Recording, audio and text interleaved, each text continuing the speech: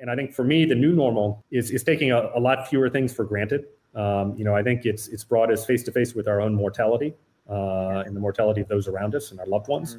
I think it's brought us face to face with how we use our time. And I think time is one of the most valuable things that we have, and how we allocate that, where we choose to focus our time and talents, is very important. And I think so many of us, myself included, got into a mode where we were just kind of going with the flow. Life puts us on a certain path, and then we simply go from one day to the next without actively reflecting on what we're doing and the why. This special episode of the Paris Talks podcast features a former corporate guy turned entrepreneur. Christopher Kramme is the co-founder and CEO of Outcome, a Paris-based startup that leverages collective intelligence and technology to change the way firms work together. Prior to launching Outcome, Christopher spent 2 decades with BNP Paribas in Europe and the United States in roles ranging from corporate finance to client coverage. Christopher was in Paris during the early days of the COVID-19 pandemic. Well, that's before it was called COVID-19. That's also when it was still considered, quote, a Chinese affair. Things went so fast that a month later, Christopher found himself in his country house with a family, adapting to remote working, homeschooling, meditating, and other quickly developed habits to keep his mental and physical sanity intact. If we were to start a new normal, what and how should it be? That's the question we are asking Christopher today. And while he's a huge fan of technological advancements, he believes there is no way we should put aside and undermine human interactions if we were to design a new normal. Welcome to yet another episode of the Paris Talks podcast. This season of the Paris Talks podcast is trying to understand the post-COVID-19's new normal through inspiring stories and testimonies from innovators, community influencers, and policy designers.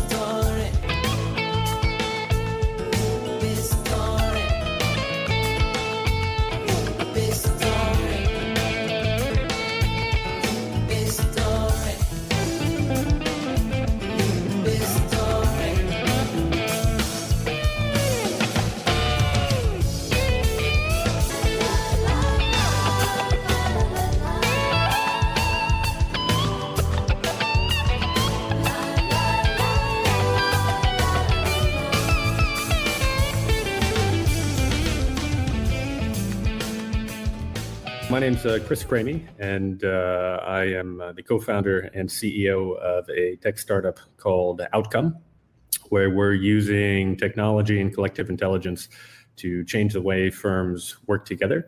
I launched Outcome at the beginning of the year after 2 decades in the corporate world, where I had a very international career, but felt the desire to launch a more entrepreneurial venture and go down that path in my career, given a passion about really building things and learning each day. I was born in the U.S. in Des Moines, Iowa, which is a city of about 600,000 people that not many people here in Europe know. It has the first presidential primaries, the caucuses, every 4 years, and so tends to be in the news then. But otherwise, is a mid-sized Midwestern city. I then moved to Washington, D.C. for college before coming to Paris a first time 20 years ago. And after a few years in Paris, I went back to the U.S. to San Francisco, then came back to Paris for 4 years, and then 3 years in Brussels, and have been back here in Paris since the end of 2016. So I've lived in a lot of different places, but in my old job, I was traveling really all over the world, throughout Europe, Africa, Asia, North America. And, I think obviously there's all the lessons about diversity and our common points outweighing our differences. But I think, what I probably retain personally is that it's really important in life to remain curious. If we don't maintain that curiosity about the world around us, and particularly those that inhabit it, you fail to really appreciate the magic of our world and our societies. And so I think that probably that need to stay curious is the biggest and most important lesson for me. Inside Wuhan, inside one of its makeshift hospitals, every patient here is suspected of having COVID-19, including Li Xiaoxiong, a 29-year-old local.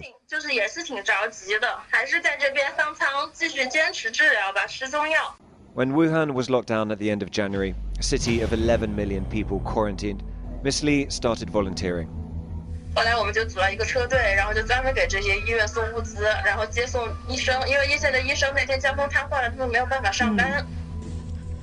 That work was dangerous, and as a result, Miss Li got sick. This is her being tested for COVID-19. She transmitted the infection to her parents, who are in a stable condition.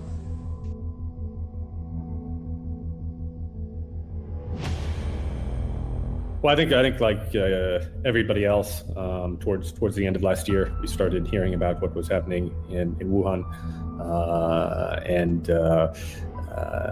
and observing that, but really from a distance. I think we all thought it would be similar to SARS or previous viruses that would certainly have a risk of circulation, and there would be some travel restrictions and airport screenings and those types of things. But at the time, I saw it largely as an event taking place halfway around the world. I think at the time I was in the process of launching the startup, and so I was not traveling nearly as much as I used to, but still had a lot of friends and old colleagues who were traveling. And I think you saw companies starting to warn their employees to cut back on travel a bit, and so there were some early signs that things might be more serious than in the previous cases I mentioned. And then I think it was really when we started to see the situation in Italy that we all thought that wow, this is something different. Après avoir consulté, écouté les experts, le terrain, et en conscience, j'ai décidé de renforcer encore les mesures pour réduire nos déplacements et nos contacts au strict nécessaire. Dès demain, midi, et pour 15 jours au moins, nos déplacements seront très fortement réduits. Cela signifie que les regroupements extérieurs, les réunions familiales ou amicales ne seront plus permises. Se promener, retrouver ses amis dans le parc, dans la rue, ne sera plus possible. Il s'agit de limiter au maximum ces contacts au-delà du foyer.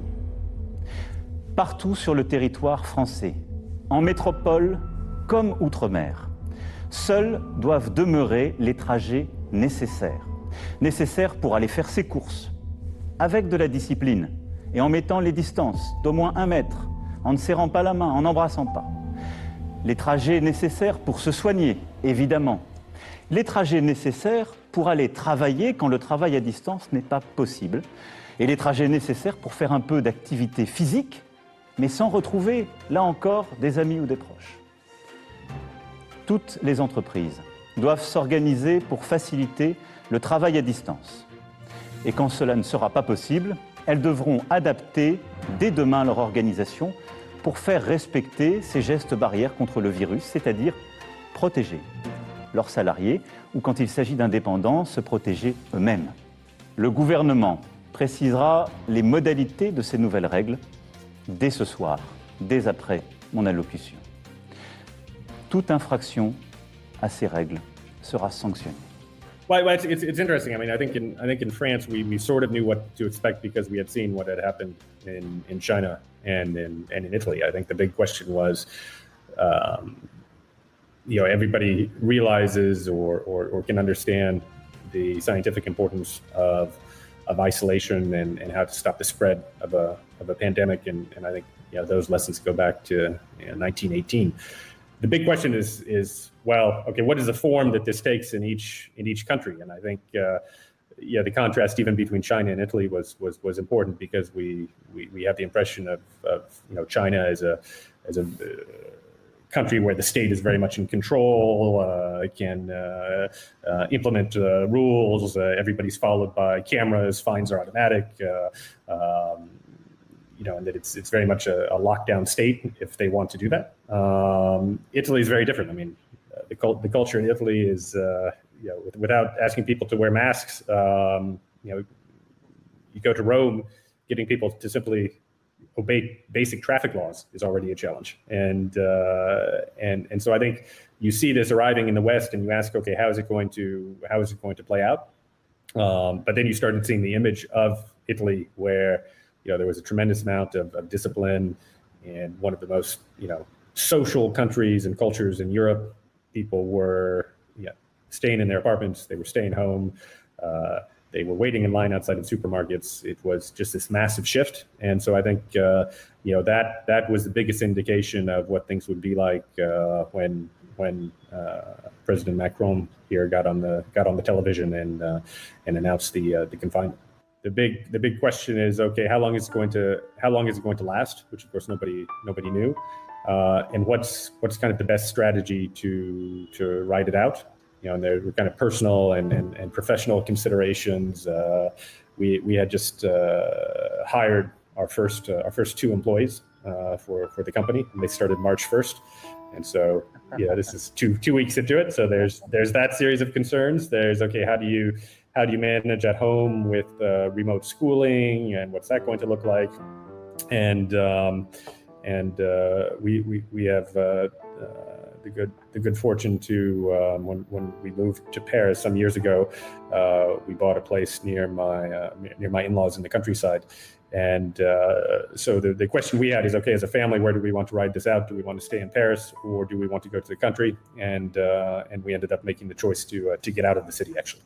Parisians thronged the city's rail stations and took to the highway early on Tuesday to escape the French capital before a lockdown imposed to slow the rate of coronavirus contagion kicked in at midday.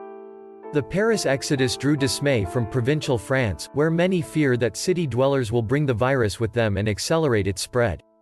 Health Minister said the government had no intention of preventing people traveling to secondary residences, but said the stringent restrictions on public life would apply on the coast as they would in the city. It was very different than if we had stayed in the city, and it gave us quite a bit more freedom and sunshine and air, which for me was super helpful.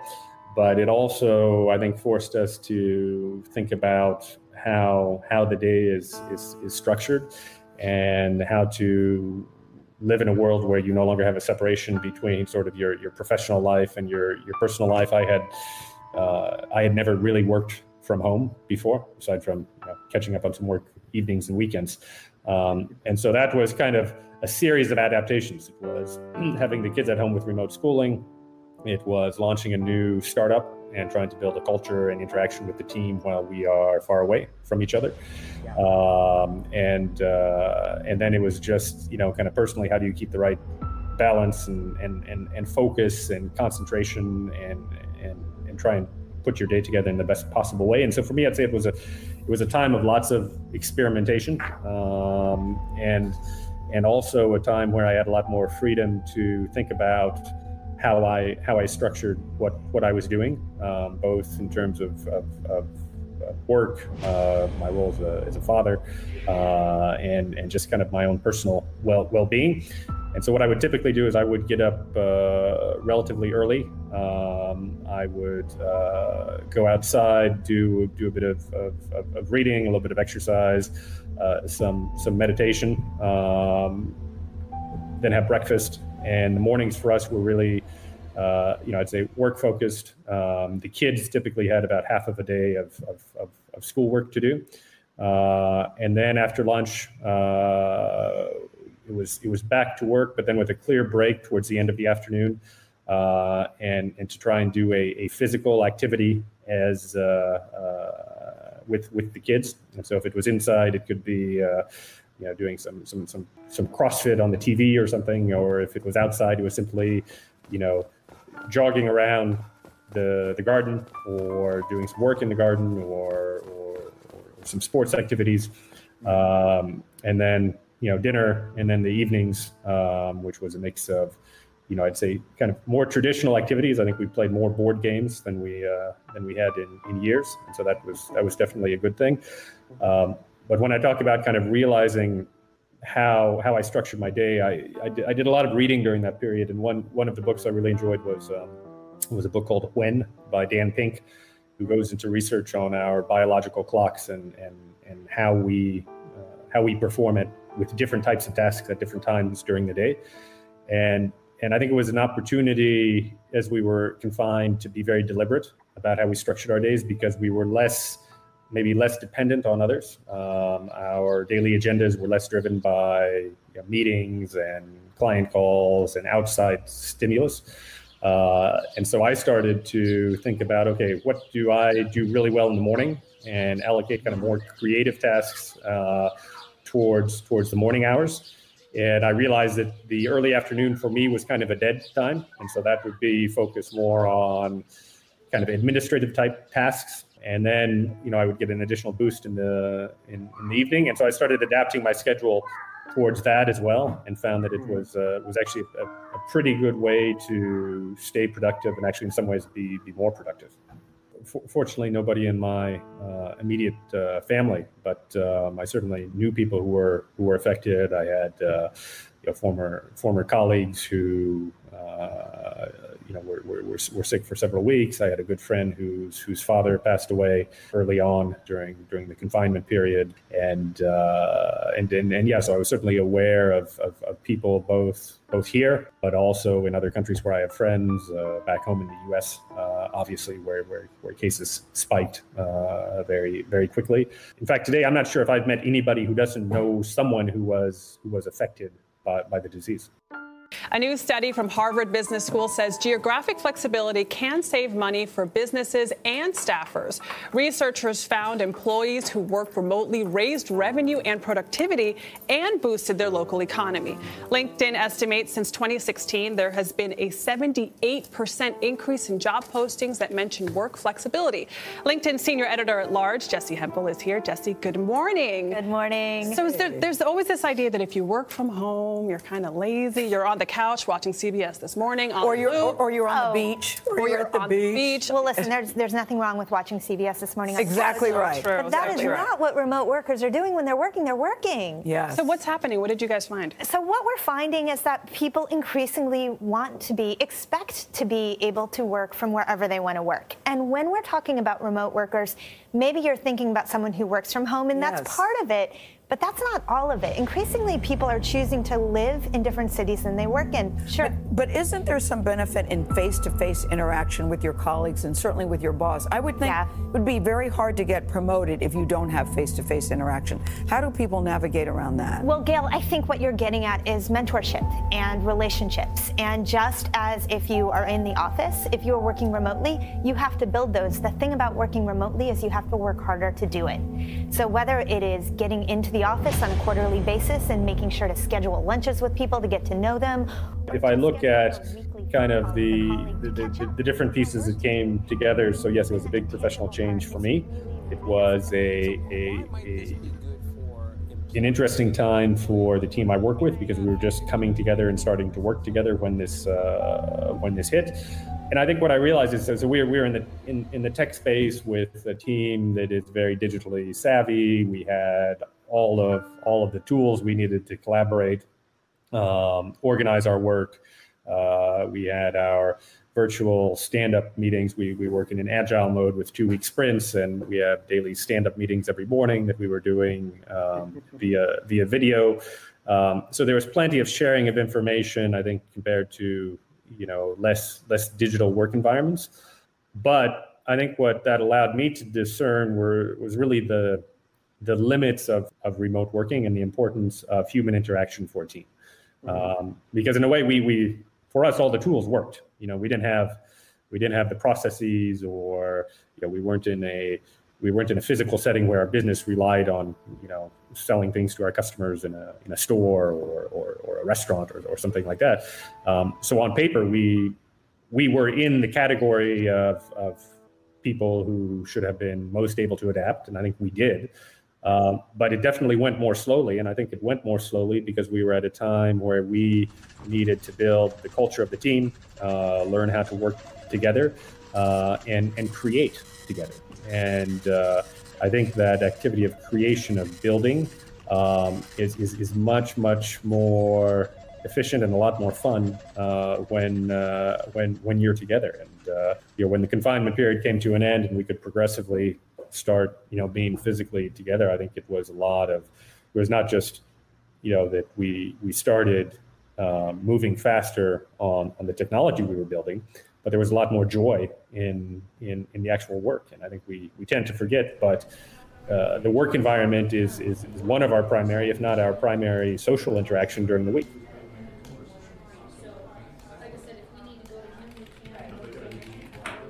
There's a lot of things that we've taken for granted that we, will not be the same in the future. I think, and that has some good impacts. I think, if I go back to my old life, there were times when I was hopping on an airplane and flying halfway around the world and doing 2 meetings and then coming back. And in kind of the international corporate world, that was very, very common. That has major costs environmentally. And it has major costs in terms of work-life balance and on the people. I don't think we'll ever go back to that, and that's probably a very good thing. If my father, who's in his 80s, is now for the first time comfortable doing grocery shopping online and interacting with his friends and family via Zoom, that's a positive outcome of this pandemic. And so I think that's definitely one thing. The other thing, however, is we see this crisis bringing out a lot of themes that we've been talking about for the last 5 years or so around populism, around fake news, around the difficulty for Western societies in particular to place value on the collective as opposed to the individual. And when you see kind of the blatant ignorance of regarding scientific recommendations, when you see social media feeds and some of what's coming out, and just the failure to recognize kind of the risk that individual behavior can have on others. It's just one more sign of a really problematic trend in our societies today that we've seen spill out first on social networks, then into our politics, which progressively invades a lot of aspects of our lives. I don't know what the answer to that is, to be honest. But I think it's yet another wake-up call. Pandemic is a word that, if misused, can cause unreasonable fear or unjustified acceptance that the fight is over, leading to unnecessary suffering and death. Life pretty much froze after this day. There are new COVID-19 cases in North Texas, and it is spreading fast. Declaring a state disaster. Fort Worth Mayor Betsy Price is expected to announce a stay-at-home order. Dallas County will move to a safer-at-home order. Our world turned upside down, forcing us to change our ways, forcing us to be by ourselves and focus on our health, because we had nowhere to be. What if I told you that in the city, the streets were empty? Would you believe me? What if I told you schools shut down and businesses closed too? Even stadiums weren't rocking like they used to. Would you believe me? We hear words like isolation, social distancing, the lockdown, to wash our hands since they can harm us, to keep 6 feet, we don't know who to trust. The fear turns into greed, so we take more than we need. But we're all in this together. We're all connected, all equally affected. Yeah, when we say the new normal, it's at once a call to change and a certain nostalgia for stability. And I think what we all realize is that we live in a very volatile and changing world. And to think that, oh, well, this will be over and then we'll go back to normal, which might be different, but it will be normal and it will last that way. I think that might be kind of naive. I think that we live in a world where there's a lot of change, and there's a lot of change all the time. And I think it's a challenge for modern society to find its anchors, to find its roots.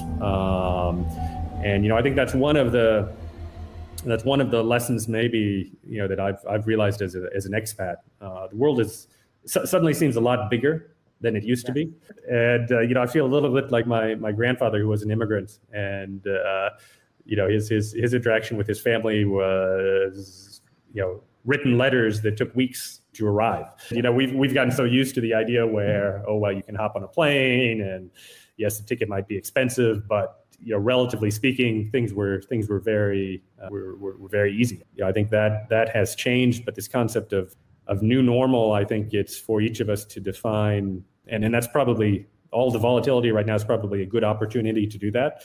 I think what's important for us, and what do we come back to in terms of our values and what's important, and how we maintain that regardless of what happens in the world around us.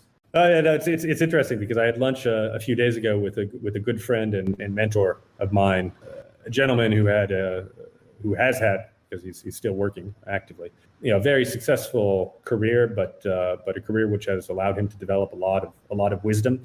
And one of his big questions, as he was reflecting on kind of the lessons, was whether or not the pandemic has lasted long enough. Well, now when you see the trend of COVID cases, maybe he has his answer that it's going to last for a while longer. But his question is, have people really had time to digest what's happening, and that it has had a deep enough impact on their lives that it actually drives change? And I think one kind of or reflection that I had that really comes back to me now is, somebody once said that the days are long and the years are short. And I think we've gotten into this model, especially during the confinement, where our days lack structure. It seemed like we had to reinvent things all the time. And then we look back and, I'm now reconnecting with friends or seeing people that I hadn't seen in, 6 months, 9 months, et cetera. And it feels like yesterday. And I think the risk is that it's very easy to snap back into the old normal. And I think for me, the new normal is taking a lot fewer things for granted. I think it's brought us face to face with our own mortality, and the mortality of those around us and our loved ones. I think it's brought us face to face with how we use our time. And I think time is one of the most valuable things that we have, and how we allocate that, where we choose to focus our time and talents, is very important. And I think so many of us, myself included, got into a mode where we were just kind of going with the flow. Life puts us on a certain path, and then we simply go from one day to the next without actively reflecting on the what we're doing and the why. And so I think that you're seeing a new wake up in terms of self-reflection, of spirituality, of people asking about their purpose. And I think there's bad and there's good. I mean, you see rates of depression and mental illness spiking due to the situation, but you also see a lot of people going through a process of discernment, which is not necessarily easy, but which may lead them to a much better place afterwards. And so I think, we all need to ask ourselves the hard questions. Those are individual questions, and they're also questions as a society. And the number of people I've talked to who,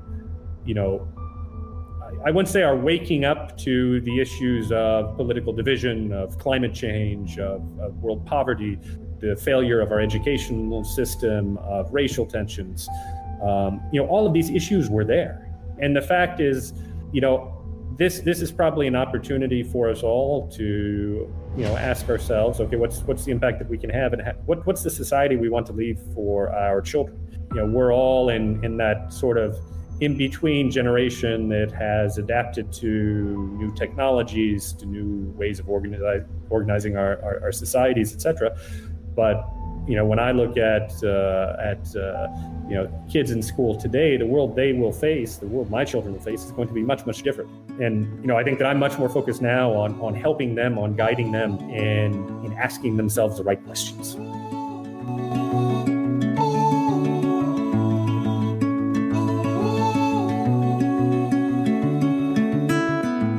The Paris Talks podcast is produced by Michael Bahari. Our theme song is Nipe Story by Sharma Mushaga. Additional music is provided by Pixabay. For more information about this episode and our other projects, please visit paris-talks.com. Christopher can also be found on outcome.co. The journey's not yet to the end. Can you see where you're going?